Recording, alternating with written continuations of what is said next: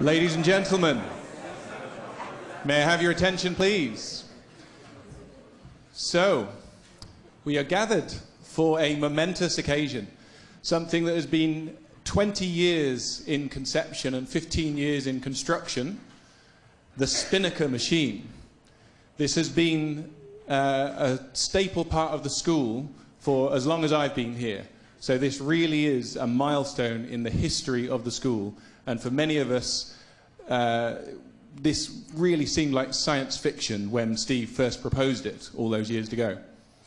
So today we have three distinguished speakers for you. The first of which will be Steve, who will describe to you what this thing is. The second of which will be Sasha Albada over here, who will be describing the neuroscience applications of SpiNNaker. And finally, we have Mike Denham on the front row here, Professor Mike Denham, who will be discussing a spin-out company called Mindtrace.ai that is exploiting the intellectual technology in SpiNNaker. So, without further ado, I will be handing over to Professor Colette Fagan, who is Vice President for Research at the University of Manchester, who will say a few words and introduce our speakers further. Colette. Thanks very much, Gavin. Welcome, everyone. Gavin's just introduced me, so I won't repeat that. But I'm really delighted to be part of this event to celebrate SpiNNaker's switch on and to share this historical moment. The SpiNNaker machine, I'm told, is revolutionary and novel computer architecture. It's designed for large-scale neuromorphic simulation, and it's capable of simulating 1% of the human brain in real time. I mentioned that to my son this morning, and he just went, wow. He's a 16-year-old just starting A-levels in physics and maths. It's also an exemplary of low-energy computing. Now, this pioneering brain-inspired computer platform has been 20 years in conception, 10 years in construction. The ambition of this project was so visionary and far-reaching that many thought it to be akin, as Gavin said, to science fiction at the inception. But it's delivered, and it's delivered successfully on its vision ambitions, and today reaches its ultimate goal. 1 million microprocessors will be activated at once and working in concert. That is fantastic. Such major scientific discoveries are not possible without creativity, a long-term horizon, determination, hard work, and perseverance by a team who've been assembled to bring together the very best and to mobilize their skills and knowledge. And Professor Steve Ferber in our School of Computer Science had led this fantastic and large international project over the past 15 or so years. Now, of course, many others have been part of the team, around 50 PhD and students and postdoc research assistants, and together the team has produced over 50 articles, including 3 which count among the very best world-leading papers and are highlighted in the faculty's In Abstract Spotlight on world-leading papers on its webpage. Of course, the team needs funding to bring such magnificent ideas to fruition, and this has been possible here with long-term and large-scale funding from both EPSRC and the European Union to the tune of about 15 million. And we're delighted that we're joined today in our celebrations with a representative from EPSRC, Dr. Anna Angus Smith.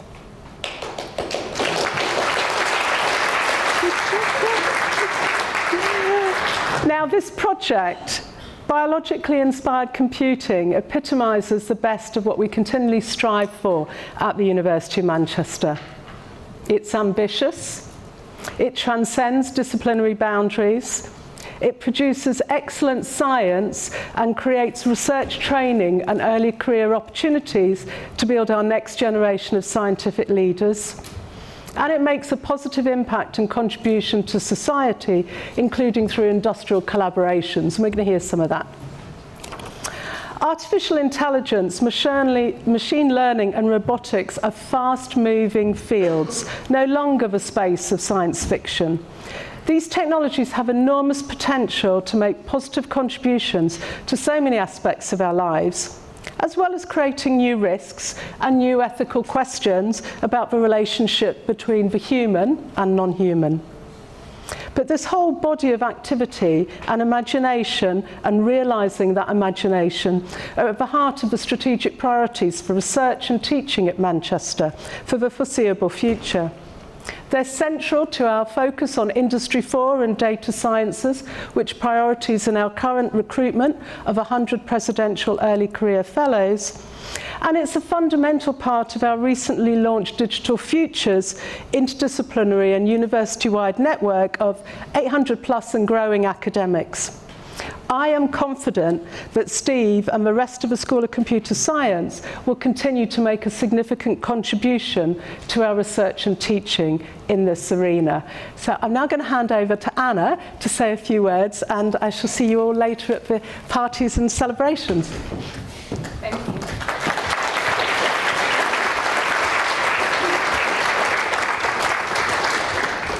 So thank you very much for inviting me today. I'm really excited to be here, and I know people always say that in a really platitudinous way, but I mean it because I actually think it's really unusual that we get together to celebrate science that's been transformative over a long period of time.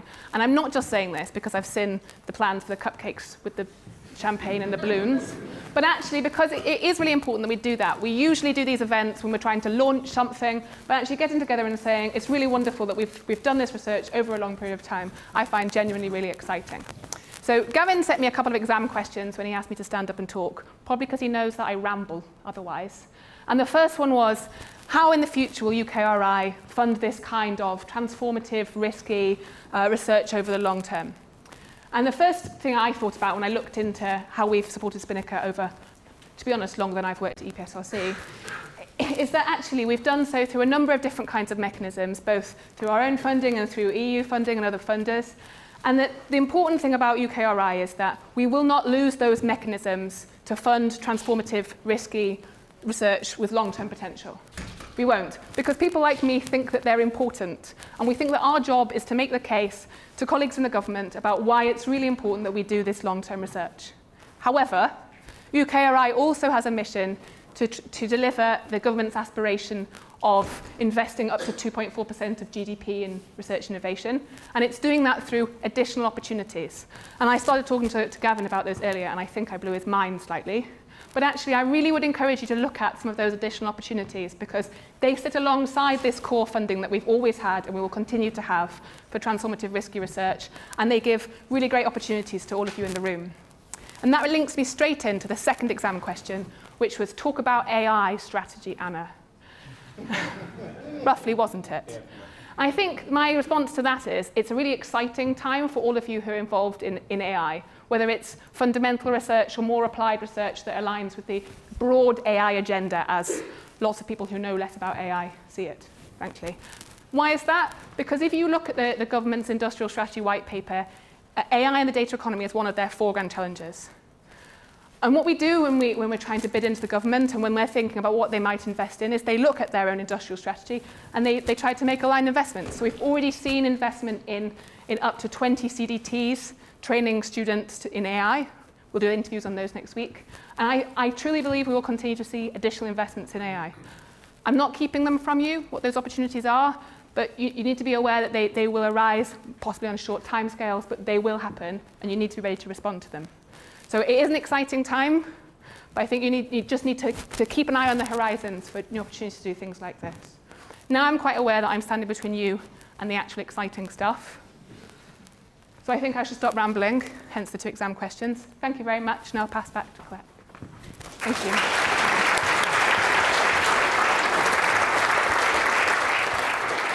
So, give your hands up and the floor to Professor Steve Ferber, who's going to tell us all about it.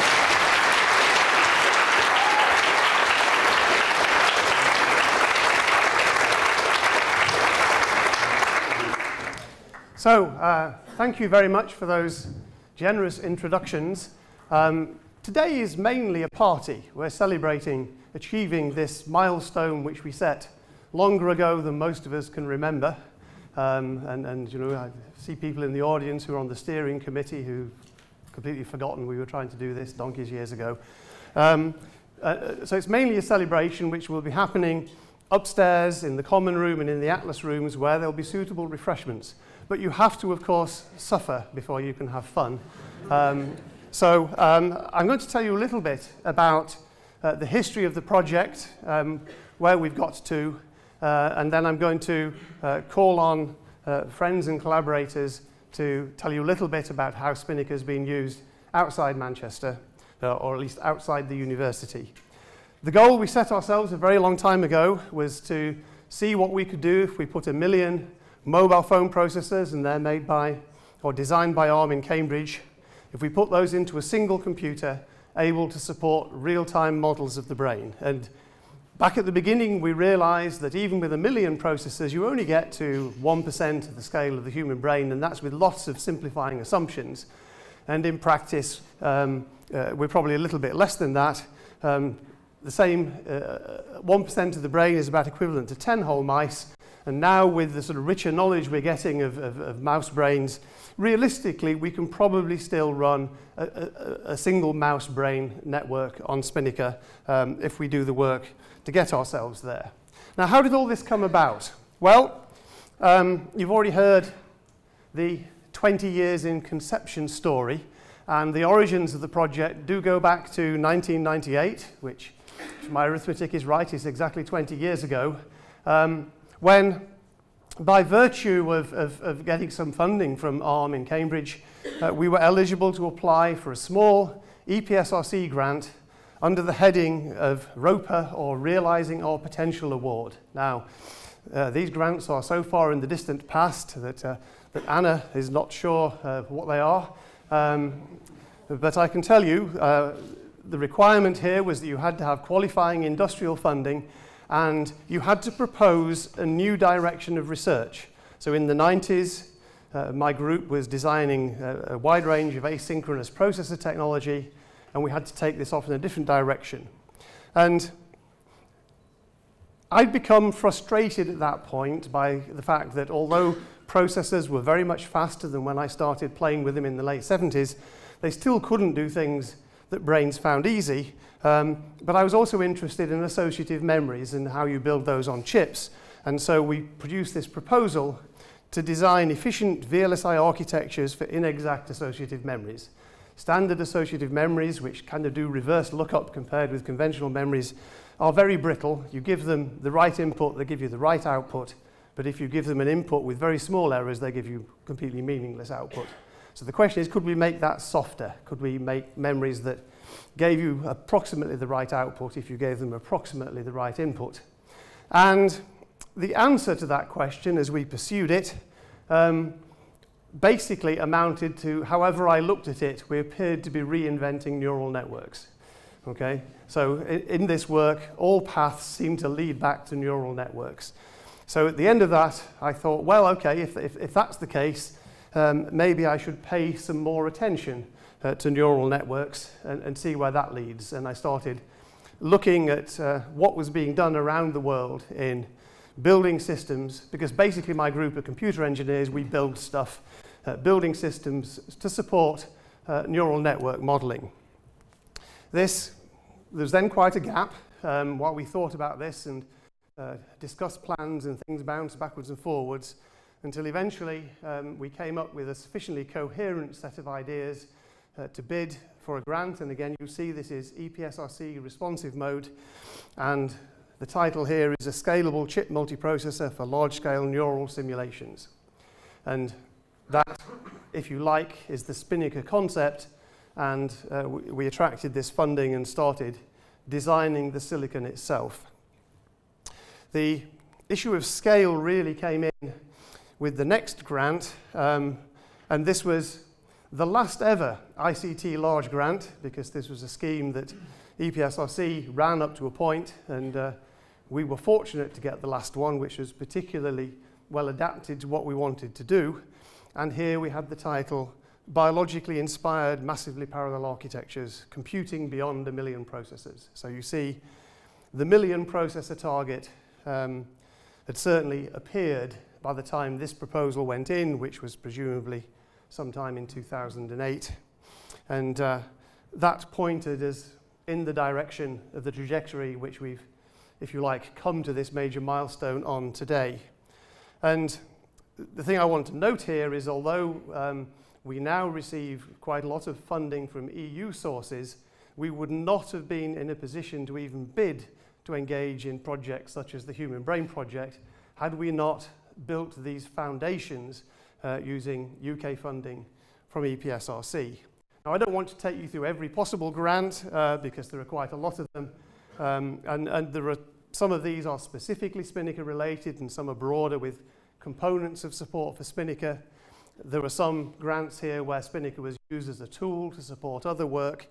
You'll see there's quite a lot more EPSRC support on there, but also it got us in a position to bid to join the Human Brain Project, and that's now our major source of funding going forward to develop a second generation machine, which I'll say a bit about later, and to continue improving the software support for this machine to extend it to a large sort of global user base. And en route, we've had some other European funding through the European Research Council, and the little bit at the bottom, which is small because it had to fit on the slide, but not insignificant, is the university actually provided an injection of $250,000 of capital because we set off building the million core machine with the target of delivering it on a build cost of £1 per processor, and in the end it ended up costing not 1 million but 1.25. So not quite to plan.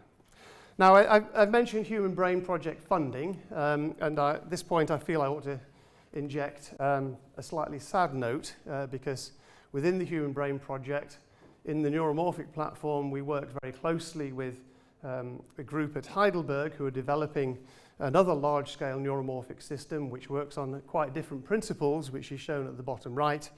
And this group and the whole neuromorphic activity has been led throughout HBP by Karl-Heinz Meyer, who very sadly passed away last week. And I would like to acknowledge that a lot of what we've been able to do in HBP is due to Karl-Heinz, and his passing is a major loss. He, with Henry Markram, were the two principal proponents that led to the HBP flagship being funded in the first place. So he's a great loss, and the thing I noticed that whenever he was talking about neuromorphic computing in public, he would always give equal emphasis to the Brainscales work at Heidelberg and the SpiNNaker work at Manchester. A very balanced view, and I think that's an example respecting the work of others that we can all follow. So I wanted to note that.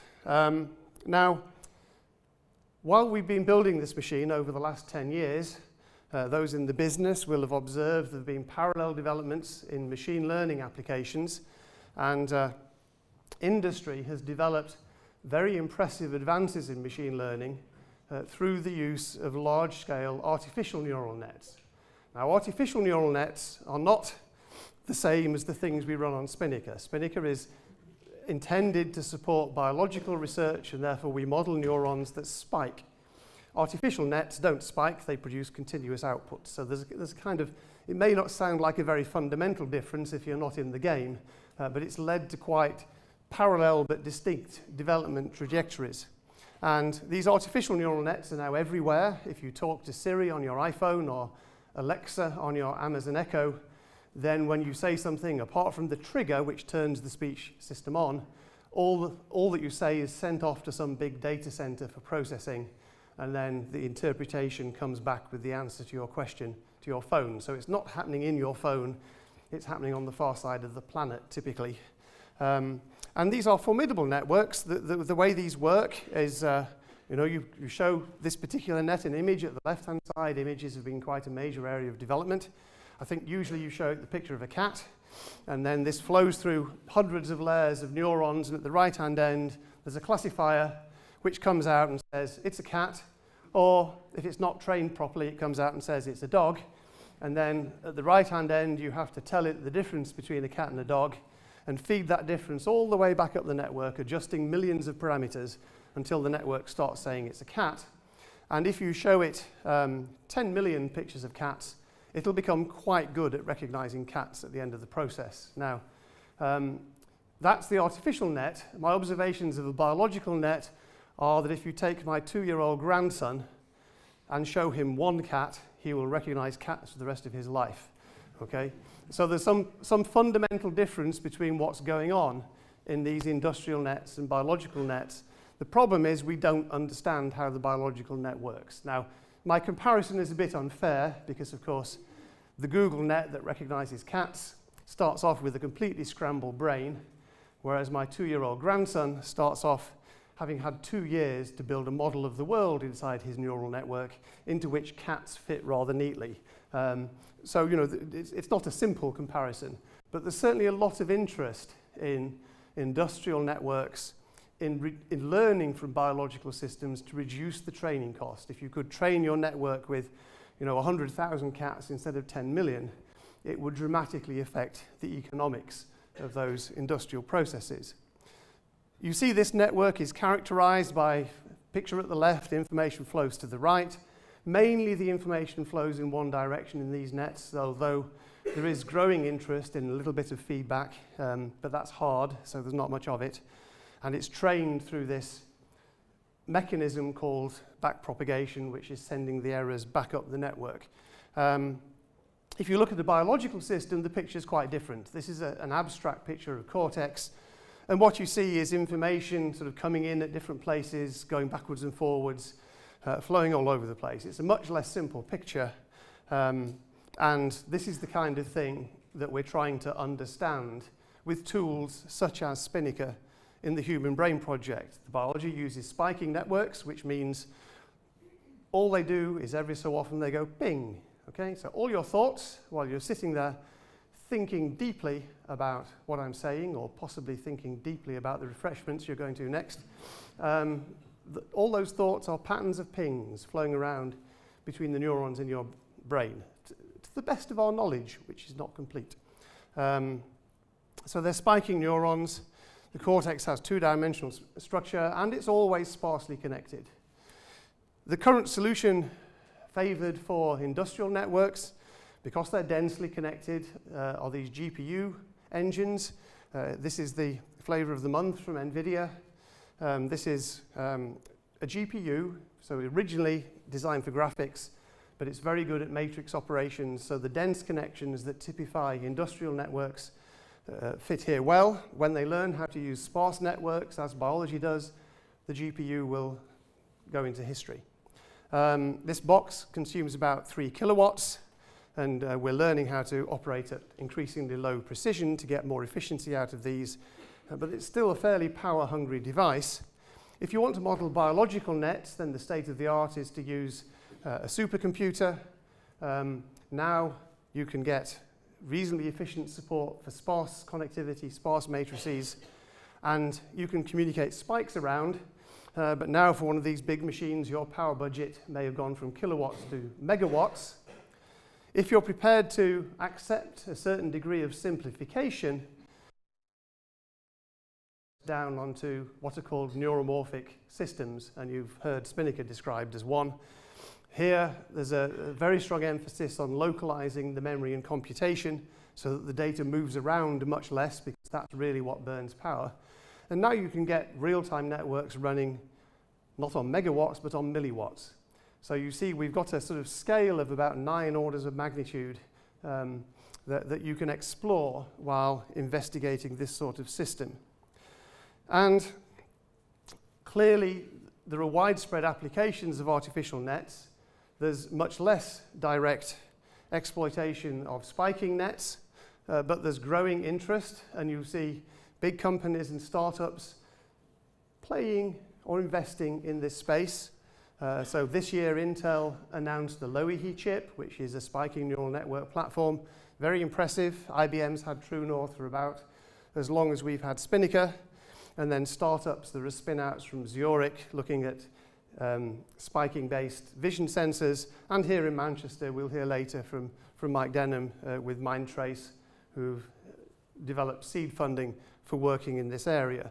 So there's industry interest, but there is, what we're really short of at the moment is compelling evidence that this neuromorphic technology can actually deliver in commercial applications. It's clear it can deliver in brain science, but it's not yet clear that it will deliver in commercial applications. Anyway, what did we do? We made a chip. There it is. It's a square centimetre of stuff, about 100 million moving parts on the chip.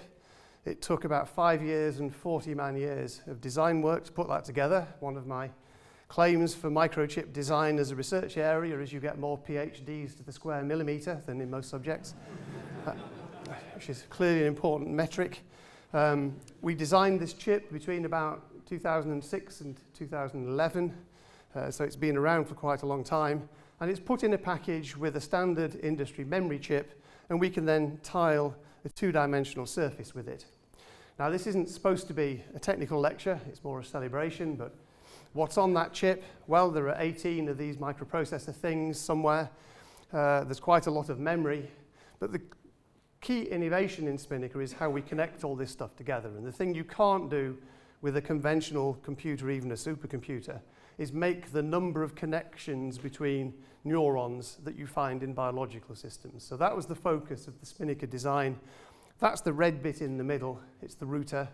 Every time a neuron spikes on SpiNNaker, it generates a tiny packet which flows around the system. And this is like the packets that flow around the internet, only these are very small. Internet packets carry kilobytes of data. SpiNNaker packets carry a few bits of data. And we can then route these to many thousands of destinations. So it's not just going from A to B, it's going from A to 1,000 Bs. And it has to arrive in a small fraction of a millisecond to deliver the biological real time that we're looking for. So that's the key. It's the only thing you need to know about SpiNNaker, really. The rest is just lots of processors in a box. Making the stuff is fun. For academic research projects, we get our memories from Micron. I don't quite know where they actually make them, but they're headquartered in Boise, Idaho. They send them across to Chengdu, to UNISEM. The SpiNNaker chips themselves are manufactured via Europractice, which means going through Leuven in Belgium, and they're manufactured by UMC in Taiwan, who then send the chips to UNISEM. UNISEM assemble them in these small packages, and then the packages come back to us, and then we send them to Norcot, and there are several people here from Norcot. Where are you, Pete? Oh, they're over there. This is the Norcot bunch.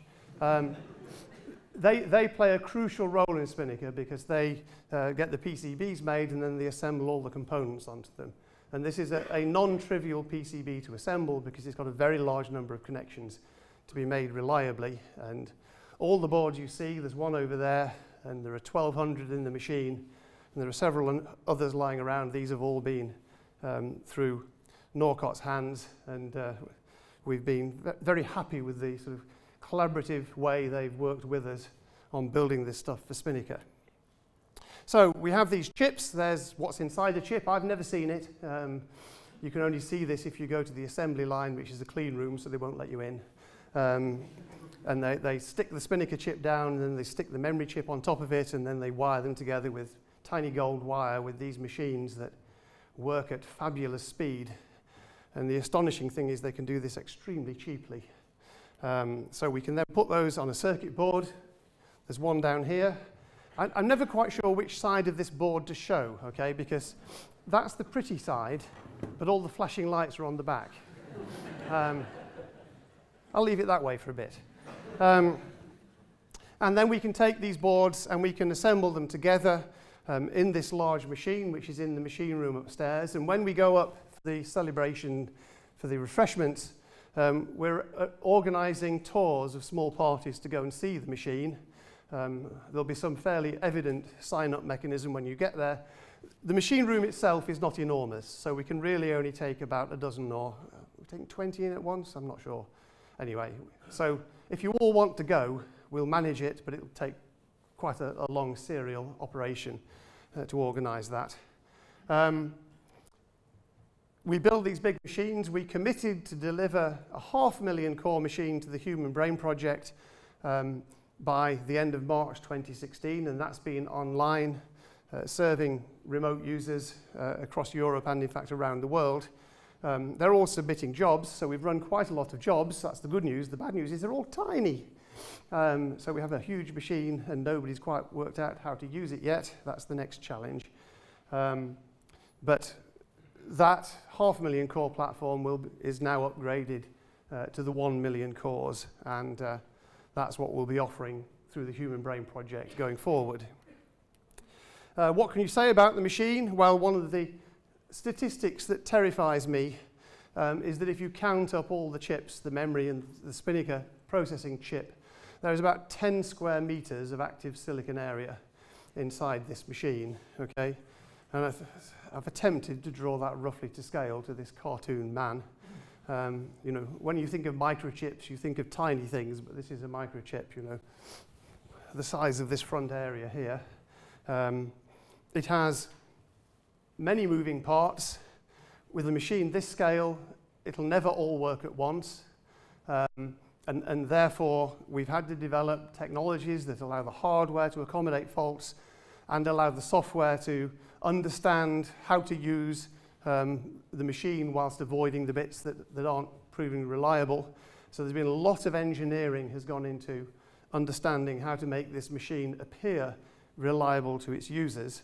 But we're pretty much there, and the machine operates pretty reliably, both for external users, and we have quite a lot of users in-house. Now, so that's the big machine. Now we come to the high-risk bit of the talk, because this is where Andrew is going to come out, and we're going to attempt a live boot of the machine. And the program that we've developed to do this does interesting things. It doesn't take too long. We're not switching it on, because that takes quite a long time. If you just pull a big switch and turn it all on, the entire Manchester goes dark. So we're not doing that. Instead, what we're doing is we're bringing the machine up, and the software is running on this laptop. And what's going to happen? Let's go. So the first thing that I'll do, I'll press this button, and we'll start the boot process. So all of these red lights that you can see up here are the Ethernets of the machine. There's 1,200 of them. Now, we've sent a boot image into one corner of this, and what's happening is it's spreading out the boot image across the whole machine. So what you can now see happening here is we're speaking to each of these Ethernets and asking, are you booted yet? And these are going, yeah, we've now received the image. So they're not fully booted, they're just getting ready to speak to all the other chips. So you can see the way the machine communicates here as well, because it obviously goes in around the circles. You can see it goes faster in one dimension than the other. So now it's reached a point where it's actually, everything has received the image, and what's happening now is all the chips are communicating with each other really fast. So they're sending messages saying, we're here, we're here, we're here, and they're all finding paths throughout the machine, a way to communicate with all the other chips across the machine. Hopefully in a minute it will then finish that process, and everything will go nice and blue. It's going to happen. It's okay, this process does take a little bit of time. And you can see the number in the middle is the number of processors reporting for duty. So this and so now what's happening is it's now counting up the processors. So it's asking each chip how many processors you have, and we're adding on to this number in the middle as it goes up. You'll see some black squares appear in this diagram, which is basically where, as Steve says, this machine isn't all going to work at once all the time, so we have to have parts of it that aren't working, and so sometimes we have chips that aren't responding to us at any one time. With any luck, this will still go over 1 million.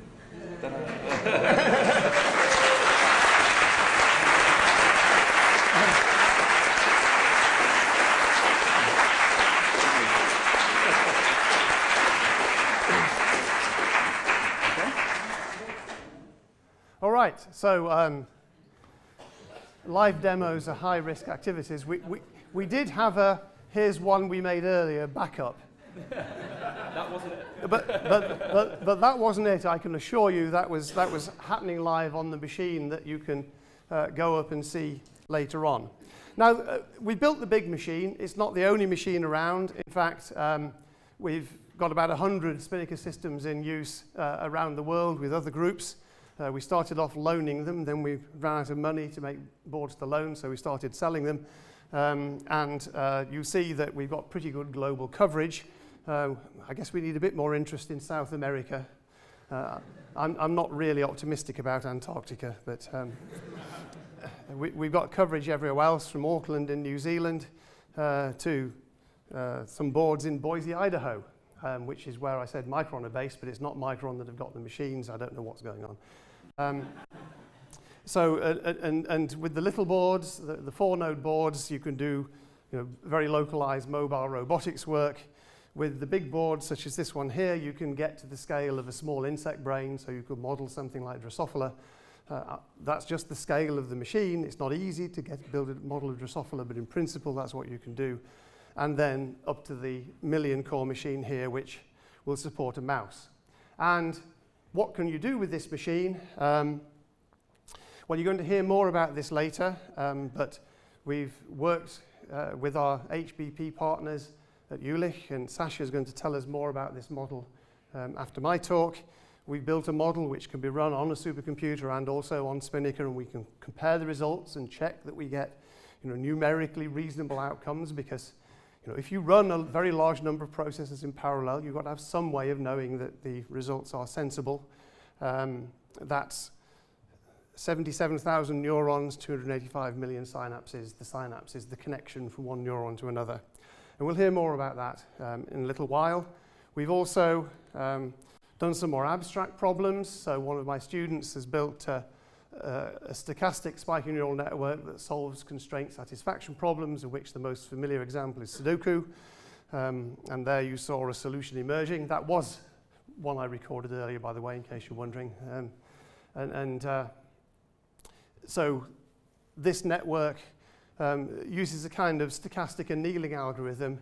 It's very analogous to what you can do with a D-wave quantum annealing machine in terms of the class of problems that you can sensibly address with it. So these are abstract problems.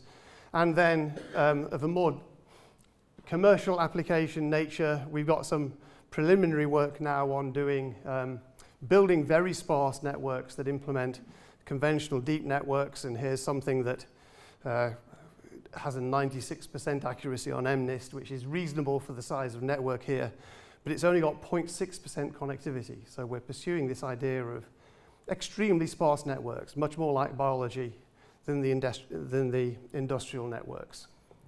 We haven't stopped with SpiNNaker 1. Within the HBP, we're developing a second generation chip in collaboration with a very good silicon team at TU Dresden in Germany. Because of advances in process technology, we can go from 18 processors on a piece of silicon to 160. And this allows us to deliver about 10x performance and efficiency improvement, most of which comes from advances in process technology. So we're designing it to go with the memory. You have to think very hierarchically about these big chips. So we're putting 4 processors in what we call a quad processing element, and then tiling 40 of these onto the chip. And that's in mid-process at the moment. The first chip with this layout on has come out of fab. We haven't seen it yet. It's still in Dresden, but we should be getting our hands on it and starting to play with it in January. So the work is still going on. I'll sort of wrap up here.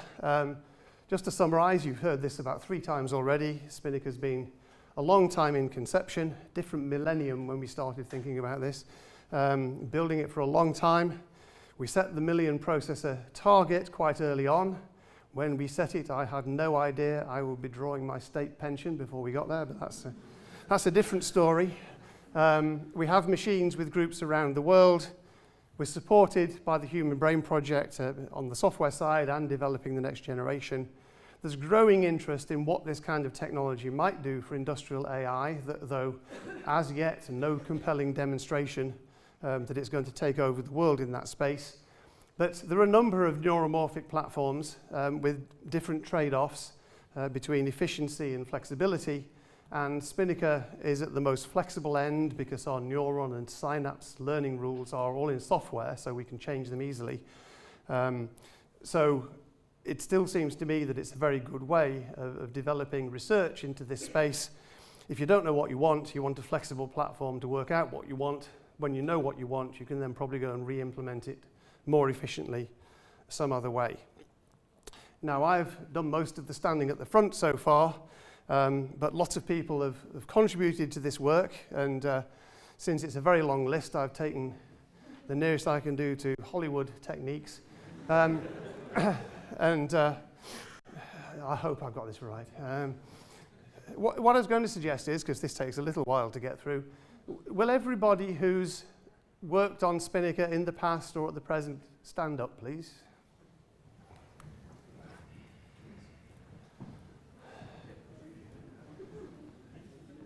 So you see, it's a lot of people. It's not quite the entire audience. But anyway, the achievement we're celebrating today is the achievement of the people you see before you. So I think we should give them a round of applause.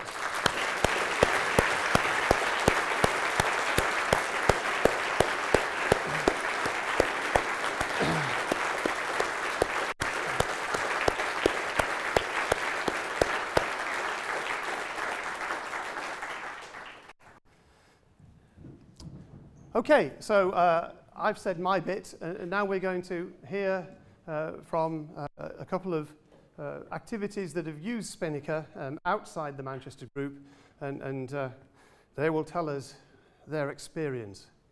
Nicely, I hope. So the first speaker is Sasha van Albarda, who's from the Jülich Supercomputer Center, and I'll hand over to her. Your applause was missing now. Well, doesn't matter. You know. Please give a hand to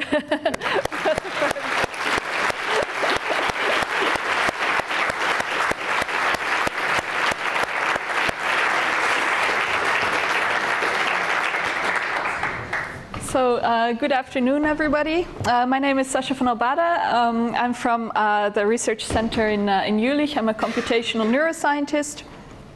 And I've had the pleasure of working together with a group of Steve Ferber on a project in which we ported a neural network model that is at the same time tiny and humongous to SpiNNaker.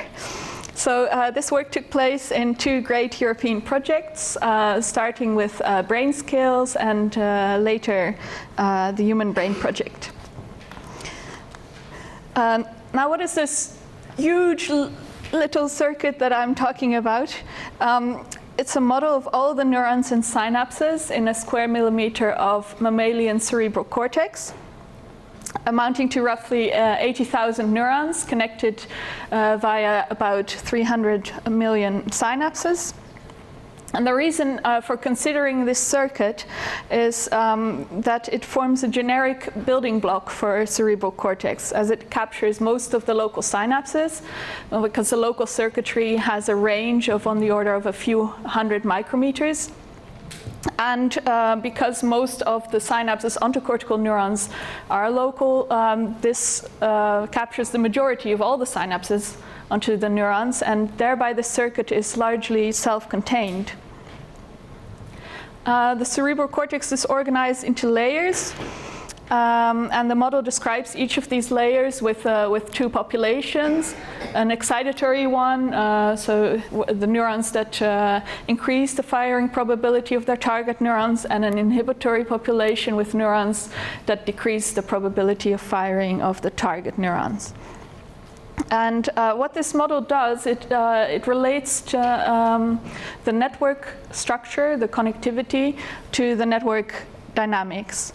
To keep things simple, we model each of the neurons with identical intrinsic parameters so that we really focus on the influence of the connectivity on the dynamics. This connectivity is given by layer and cell type specific connection probabilities, but apart from these specific connection probabilities, the neurons are connected at random, so there's no further spatial structure.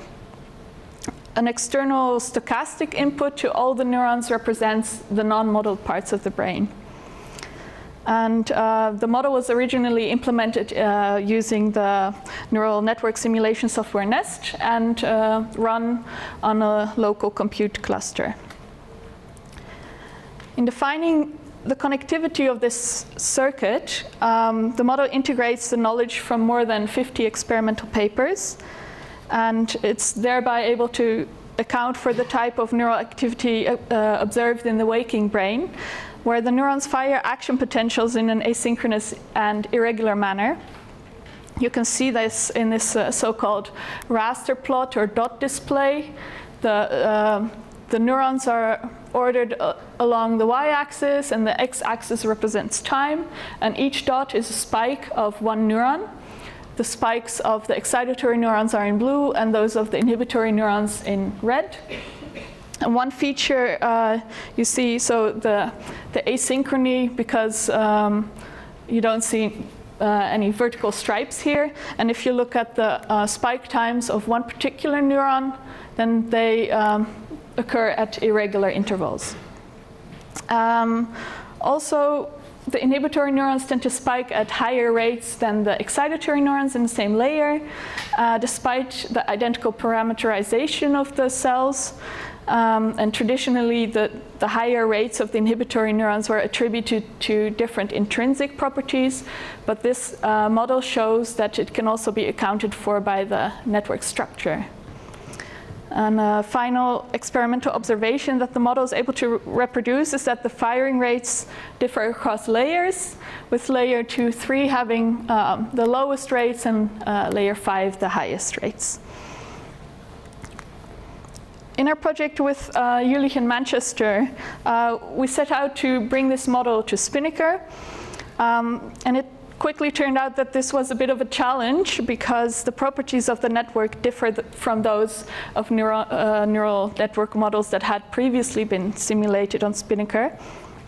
In particular, our model had shorter time constants, so that we needed shorter integration time steps, and also a larger number of synapses per neuron, and this causes the input rates to the neurons to be very high, and that could be a problem because if the receiving neurons are still busy processing other spikes, then the spike may not be delivered on SpiNNaker.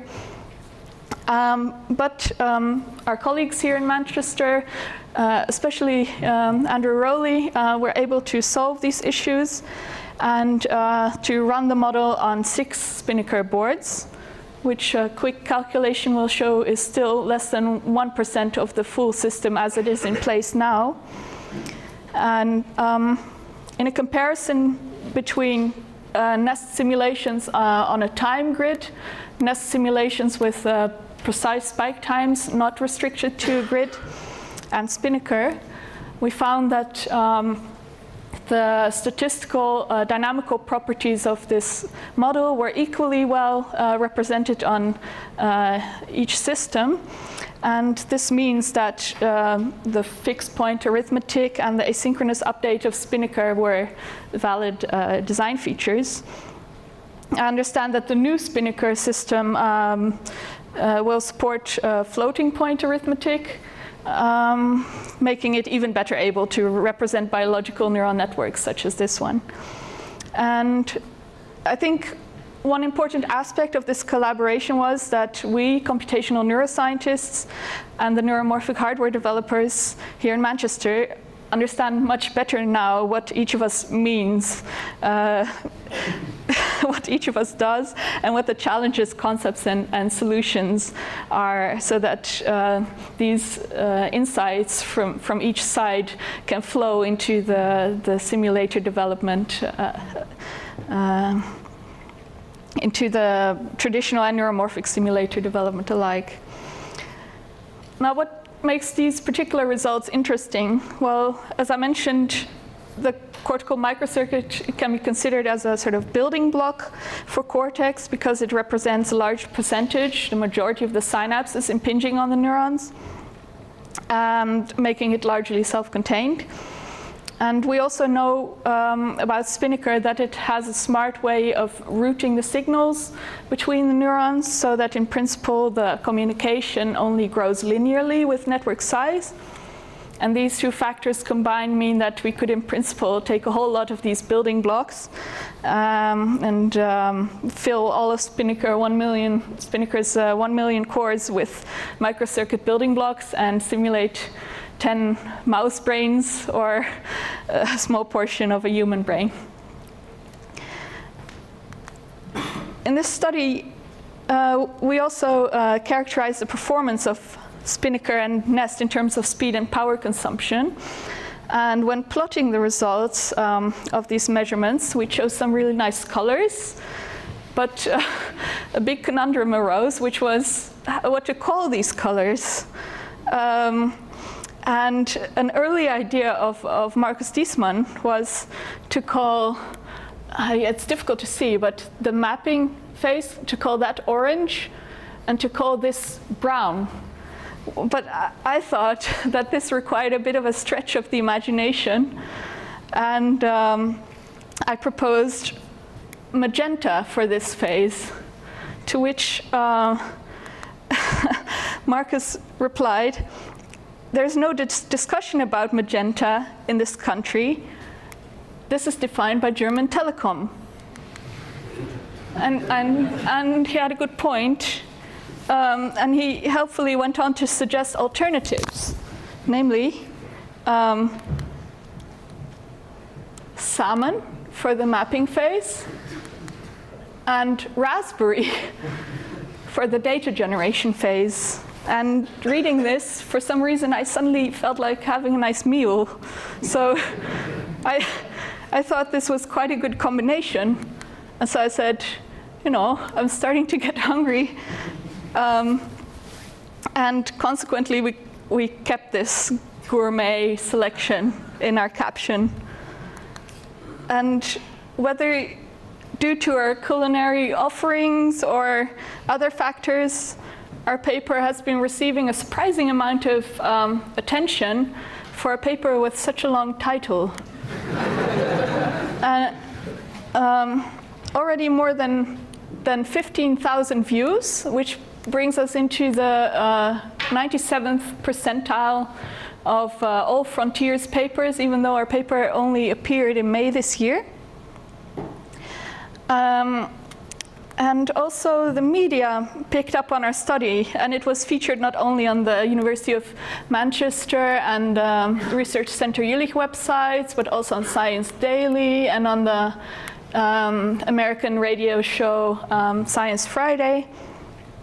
And because of all this media coverage, I even got an invitation to speak at a TEDx event in India about SpiNNaker. So now, I in no way agree with Trump's attacks on the media, but it does indicate that a little bit of distortion is taking place, because now I'm suddenly seen as a SpiNNaker expert when all I've done is to perform one study in collaboration with the actual SpiNNaker experts here. So what's more, it appears that due to our study, we are suddenly very close to curing Alzheimer's disease.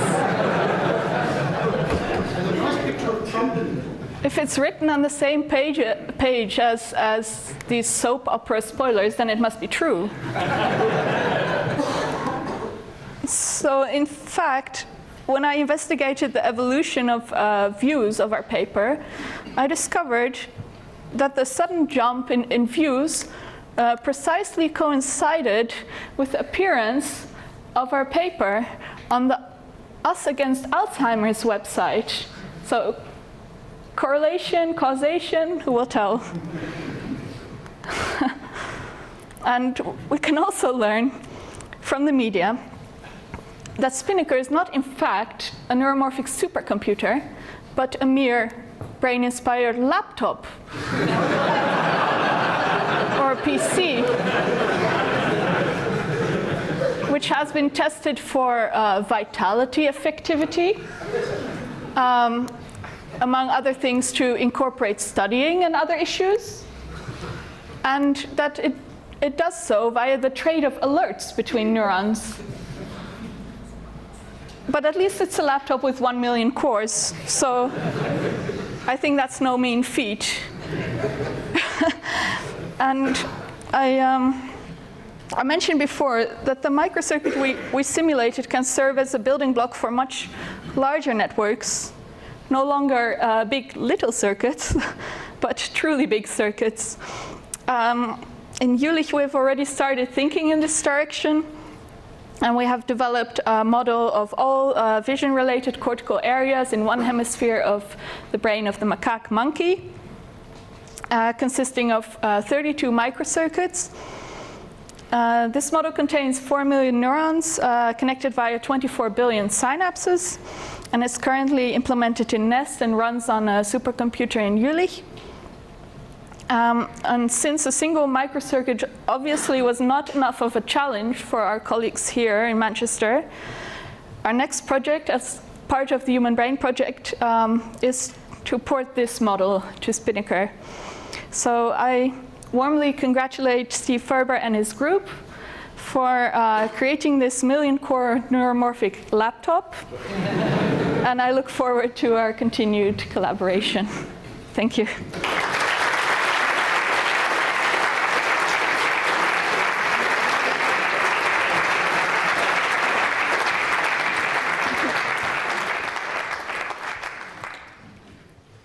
Thank you very much, Sasha. That was great. So if you fancy finding a strong chair somewhere and sitting down and asking us to put our million-core laptop on your lap, what does it weigh? About 5 tons? Yes, good luck. The cortical microcolumn work was very challenging for us and really pulled the state of our technology forward. And we're now using it as a benchmark for tuning the software. When the paper was written, loading and running the cortical microcolumn model took about 8 hours. It now takes about 8 minutes. It ran on 6 boards with a 20 times slowdown from real time. And Dr. Lester on the front row claims he can now run it on less than 1 board in real time. So we've seen a sort of, since the paper was printed, about a factor 100 improvement in both the runtime and the execution efficiency. We haven't yet seen Dave demonstrate his 100x execution efficiency, but you agree, Dave? You're going to do that? Okay. Anyway, we should move on. And the next speaker is Mike Denham from Mindtrace.ai. Where are you gone? Oh, he's there, yes. Good. Still in the room. Okay, Mike, I'll hand over to you. Thank you very much. There's the usual sort of thing with the pointer and the red button. Okay. Good afternoon, everyone. I'd like to start off by adding my congratulations to Steve and the SpiNNaker team, which we saw quite a few people in the audience. For this amazing project and the success of being able to achieve this million-core machine is absolutely amazing. And I'd just like to say that this is largely due to the sort of inspiration which Steve has provided over the last decade or more. I've known Steve for many years, and he's been an inspiration to me as well in the area of neuromorphic computing and computational neuroscience. And to see this machine growing and this opportunity to actually really build serious computational neuroscience models in a scale which represents the human brain or a subpart of the human brain, I think is truly amazing. And I'd also like to say how happy I am to be here today to celebrate with the team, and thank you for the invitation. I'd like to introduce you to our company, Mindtrace.ai. We've been in existence, my co-founder here, Camilla Dimova, since January 2017. And as Steve mentioned earlier, around about almost exactly a year ago, we were successful, after a lot of hard work, to get venture capital funding for our seed investment of £1.5 million. And that's been an inspiration for us to see SpiNNaker and know that we have a platform on which we can start to investigate how this type of architecture can contribute to the important area and the growing area of machine intelligence. So what our aim is to take a brain-inspired approach to developing machine intelligence. Our strapline, which we use a lot now, is making machines think. And this has come about really because we believe that the current state of machine intelligence, although it, as Steve mentioned earlier, it's made remarkable progress over the last 5 years, in particular, in image and speech recognition, natural language processing, and so on, that the current technology, what we think of as deep learning or deep neural networks, comes nowhere near matching what we think of as the human capabilities of intelligence. The need to train on tens or hundreds of thousands of examples, for instance, is something which we don't do. And it's very rigid and fragile in transferring learning from a trained situation to a novel situation on which it hasn't been fully trained. In contrast, as we've also heard, humans learn new concepts from just a single or a few examples, what we call, or is becoming known as one-shot learning. They generalize robustly and accurately to transfer knowledge into new domains, and we can use those learned concepts in a much more richer way for action, imagination, creativity, and so on. To give you an example of what we mean by one-shot learning, this is an example taken from a paper by Brendan Lake and his colleagues, including Ruslan Salek-Hutinov, who leads the AI group at Apple, and Josh Tannenbaum, which probably you've heard of at MIT, a very renowned guy. So what this is, you take a single handwritten character from a set of alphabets, and you provide a set of candidate characters for matching. And the question, simple question is, what is the best match of this character with the candidates? Well, we can do it quite quickly. That's the one which is the best match. So think about how you did that. You probably think, well, what I did was I looked at that example and thought, how was it built? How was it constructed? How did I draw that, or how was it drawn? And then look for something which was drawn in a similar way. So what effectively we're doing is using an internal model, a generative internal model, of our understanding of the world and how characters are drawn and how they're built up. In other words, how we could take a character and parse it into its constituent components. And the fundamental component of this is this idea of this internal generative model. Mindtrace's mission is to provide machines with human levels of intelligence, make machines think. We believe that the component parts of that, primarily, are to be able to do things like one-shot learning, to be able to continuously learn, from not go away and do a big learning exercise in the cloud and then come back and do inference and then go away again and have to do another learning exercise, to smoothly transfer existing knowledge into new domains, and to make goal-based, predictive, autonomous decisions in new and unexpected situations.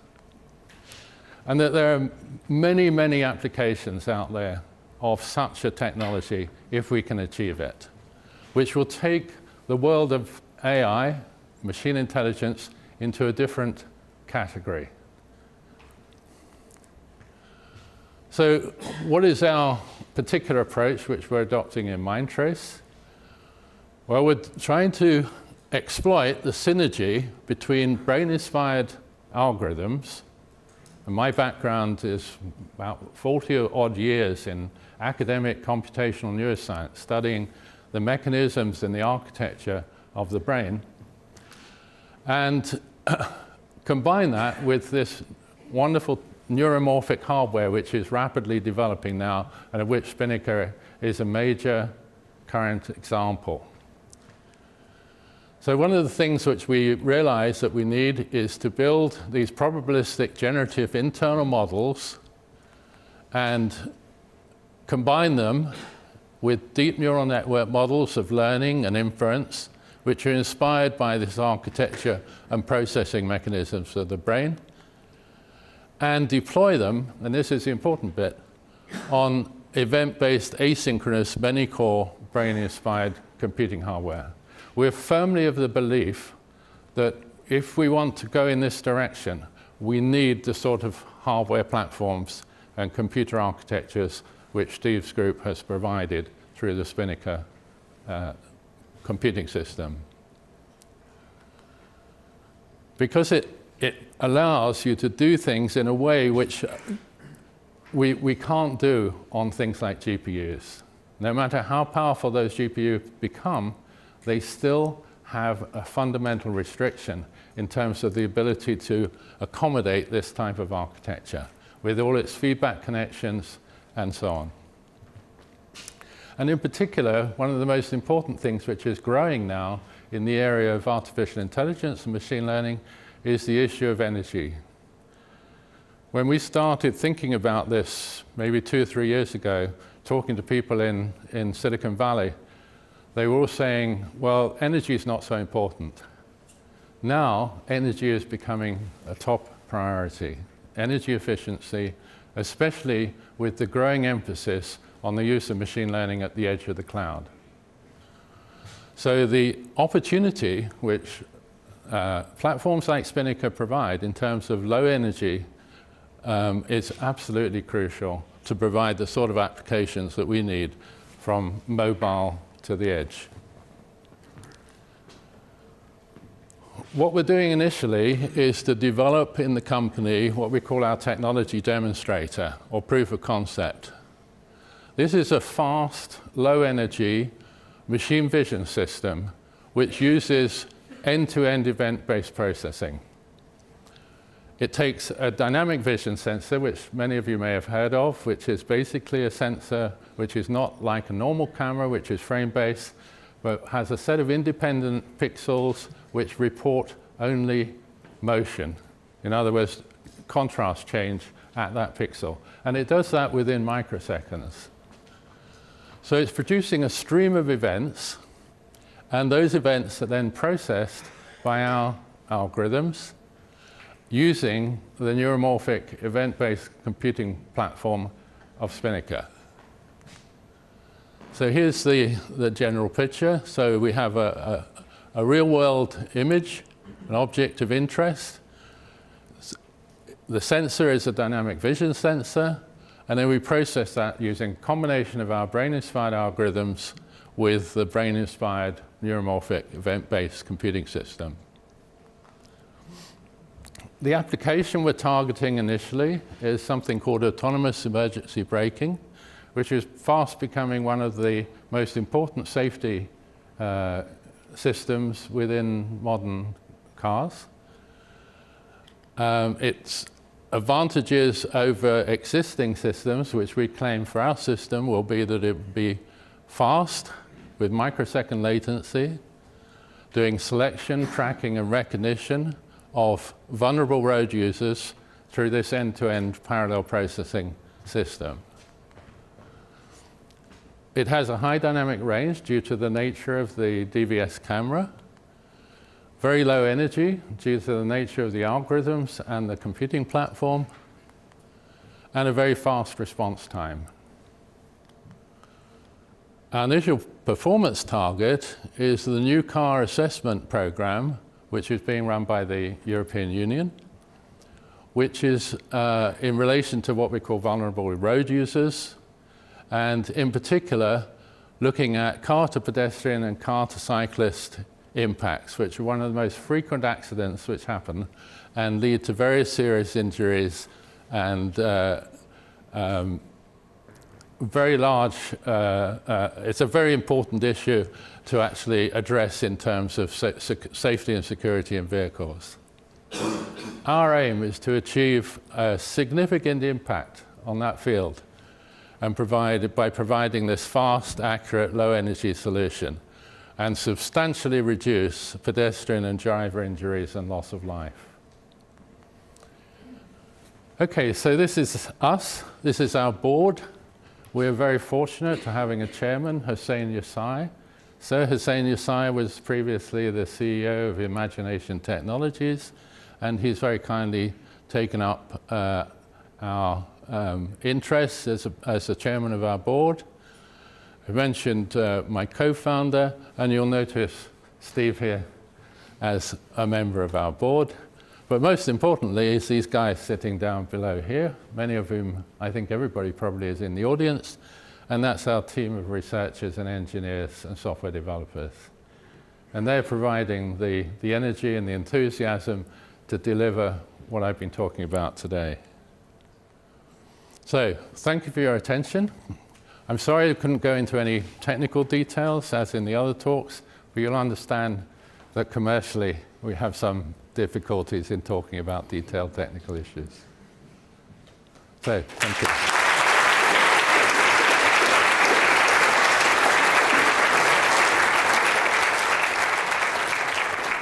Thank you.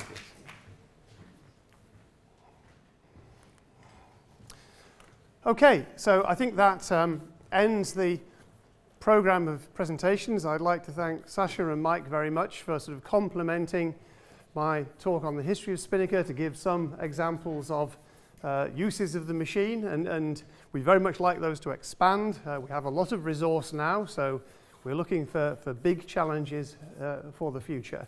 But I think the program now demands that we give you the opportunity to ask questions, and I think Gavin is going to manage this somehow. And I think you can direct questions to me, Mike, or Sasha as you see fit. Is that how we're going to run it? Yeah, that could be good. Can I ask Mike and Sasha to come up front so we can ask the questions? Anyone have the first question?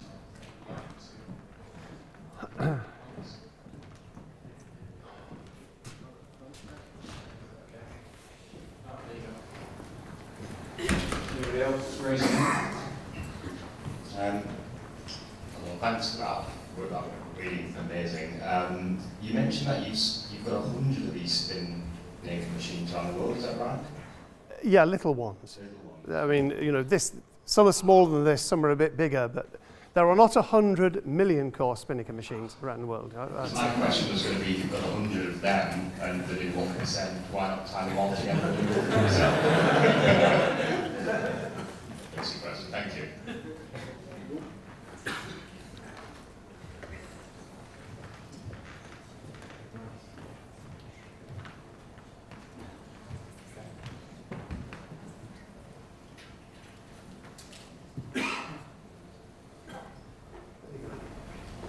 Hi. Well, thank you for presenting such a beautiful project.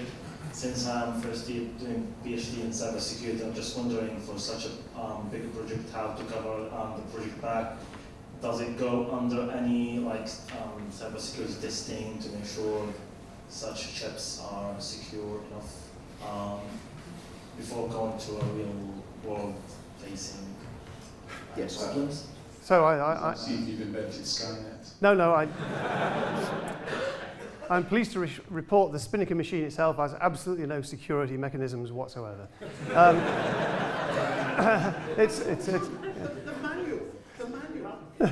Of course, it isn't physically connected directly to the internet. There is a host machine that manages it, and the host machine has normal levels of security. But I don't think SpiNNaker is a real security risk at the moment. If anybody can work out how to make it do anything interesting in that space, please let us know. Yes. Or sign up for a PhD. That would be. I was just wondering if there are any limits on scalability other than financial.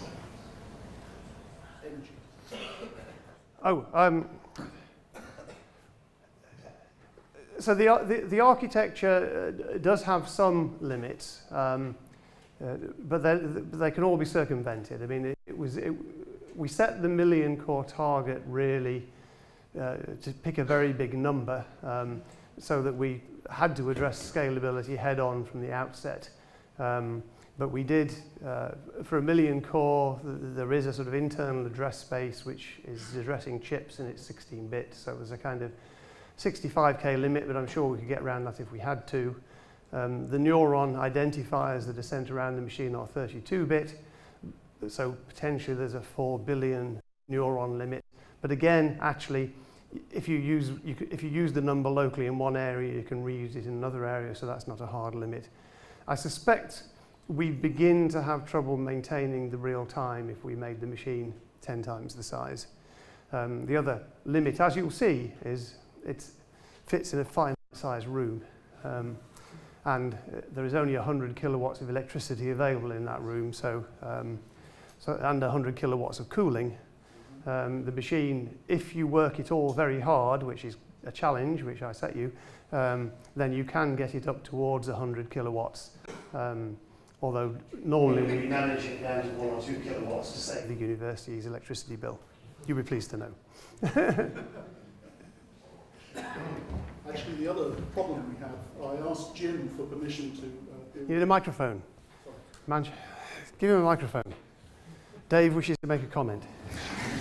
I asked Jim whether we could have a megawatt machine for the next generation, and he said the substation could be replacing underneath this room, and somebody would have to pay the electricity bill. So those are two constraints which are worth mentioning in this context. There's a question just there, Steve. Have you got any applications outside the neuromorphic space that you're looking at? Well, so the machine looks a bit like a general purpose parallel computer, except the cores, of course, are very small.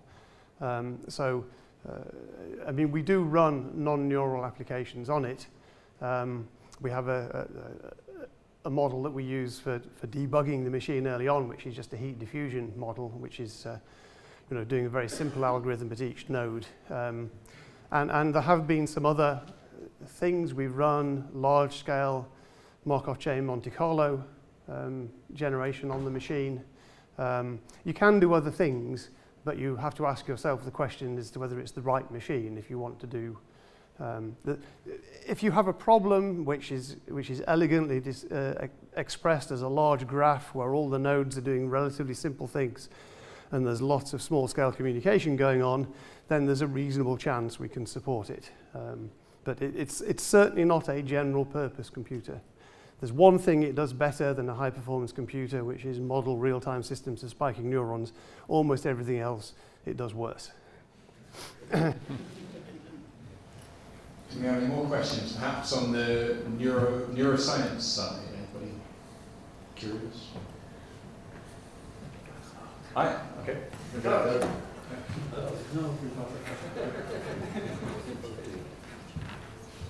I think this is probably more about the Human Brain Project. Are you trying to understand how the human brain works, or are you trying to replicate the decisions that a human brain might make? There is a supplementary to this. So far, we have not looked into decision making, and we would like to understand how the human brain works. Because I think a question that actually comes to mind is, if you want to replicate decision making, how do you differentiate between the decisions that led to, say, Trump or Brexit, and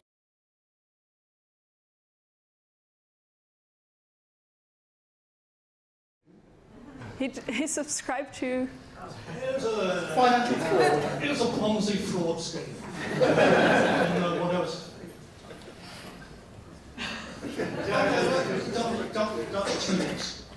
So I think this impinges on often given a bit more time, I talk about Turing's views on human-like artificial intelligence and why it's proved so much harder to build that kind of intelligence into machines than Turing and many people since him expected. And I think that's because Turing made the mistake of thinking that human intelligence was based on logic. And there's been there's half a century of symbolic AI which is based on that assumption, which turns out to be interesting but not as a way of understanding human intelligence. Because I think human intelligence is sometimes the opposite of logic. And you've quoted some good examples, I think.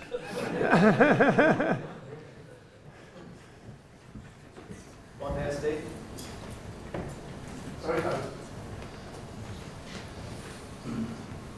Just out of curiosity, to the other smaller machines around the world, you have in one room all these small versions of the small machines that you try to work in unison.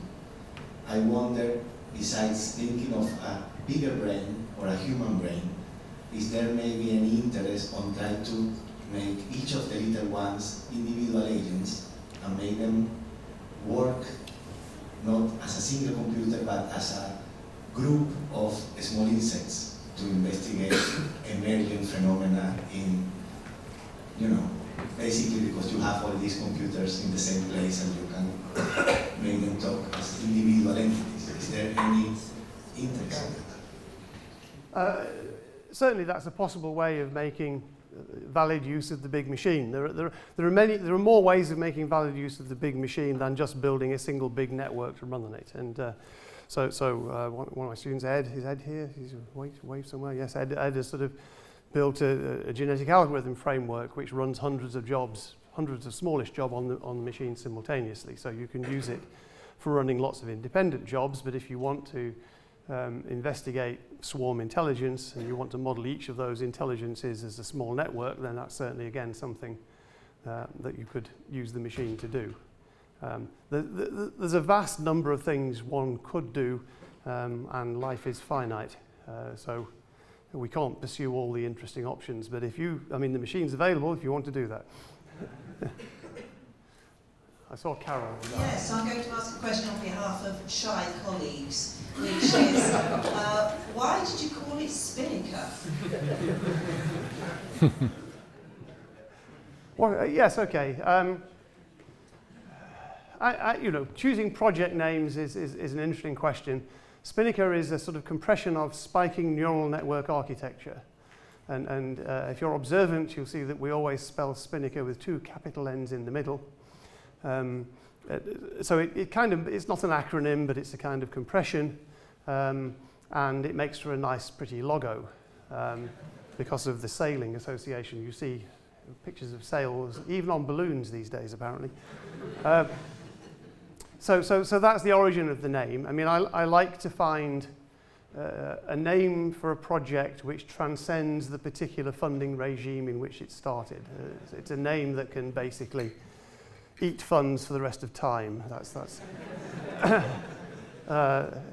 Because actually, I think individual 3-year projects are not long enough to really establish a visible brand, and so getting a reasonable name. And I think in the 90s we had Amulet for our asynchronous processors, and that covered a whole range of funding sources. And SpiNNaker has actually become quite well established as an internationally recognizable brand in the rather sort of small sphere of neuromorphic computer people. But it gives it recognition that transcends whatever particular project it's being funded through at the time. Maybe I have a follow-up question for you then. Oh. So have you already been contacted by people from the world of sailing? No.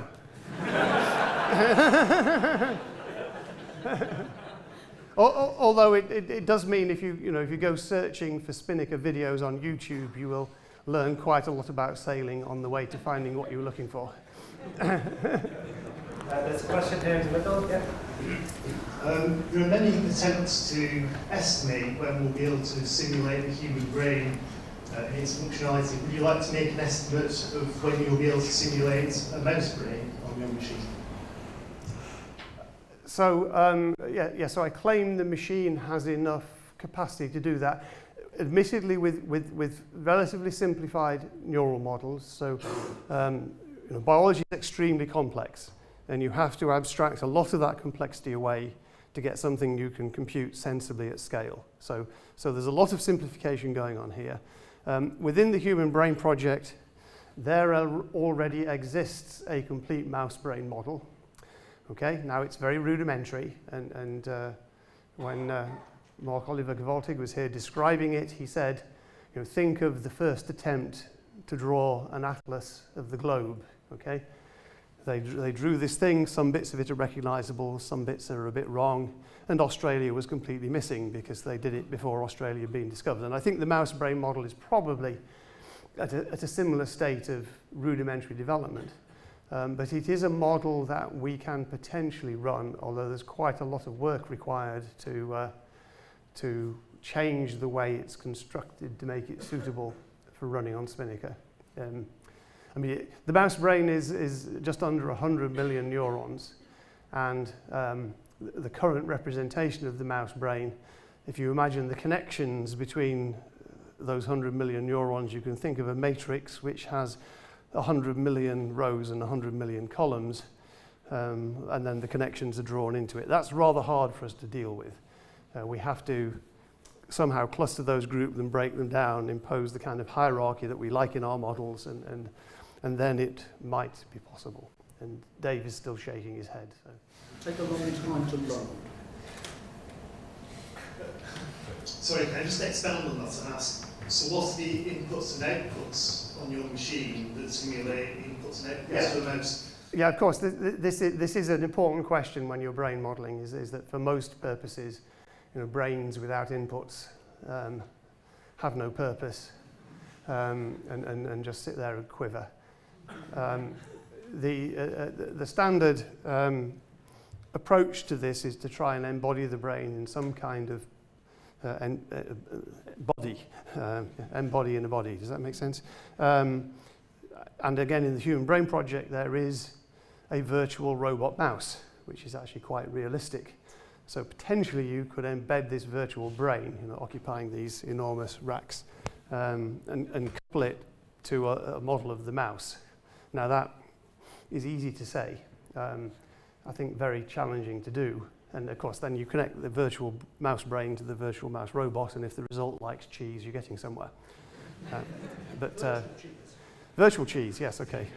What does virtual cheese virtually smell of? I don't know. So embodiment is an important step. For the small brain regions, then you can find what data is known about what the inputs to those regions look like and what the outputs should look like. And the microcolumn model that Sasha talked about, a lot is known about the rest state of the cortex, and basically that was a rest state model. But in HBP, we have theoreticians who are interested in adding functionality to those models and understanding what they do, other than sit there and quiver. So you can do it locally, but often there's a fundamental problem. If you take a bit of brain, it's a black box. You don't know what the inputs are, you don't know what the outputs should be. So how do you know the black box is doing anything sensible is quite an important question to ask yourself regularly. Thank you very much. Yeah, just get this one.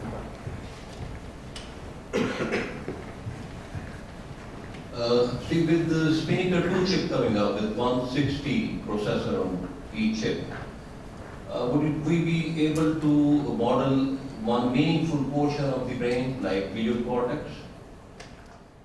No. You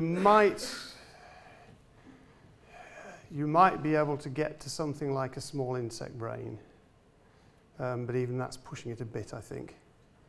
No, I think you need a few of those a few SpiNNaker 2 chips to get to insect brain. I mean, ideally, the SpiNNaker 2 chip will have the capability of one of the current boards like that, but in fact, that's only ideally. In less than perfect circumstances, it's a bit less than, it's about a third of a board. So what will we be talking about? 160 cores, 250 neurons a core. That's 40,000 neurons. Drosophila is about 100,000 neurons, so you're talking about less than half of Drosophila. And Drosophila is not very bright, by the way. You have to go up to about 850,000 neurons to get to honeybees, and they're quite clever. And with those chips, if we make this machine, bigger machine, would we be able to simulate some portion, big portion of it? Well, it's about 10x. So if, we're currently, 1% on some very idealistic assumptions. We're a bit behind that. So I think with a similar size machine made out of SpiNNaker 2 would be a few percent of the human brain, or several mice. Getting funding to build a big SpiNNaker 2 machine is going to be interesting. Who should I look at here? Okay, so with that talk of SpiNNaker 2 and the future, I think this is an appropriate time perhaps to say thank you to our speakers today, and say one final big congratulations to the entire SpiNNaker team, past and present, as well as Steve for having the vision to bring this to fruition. So we give them all a big round of applause.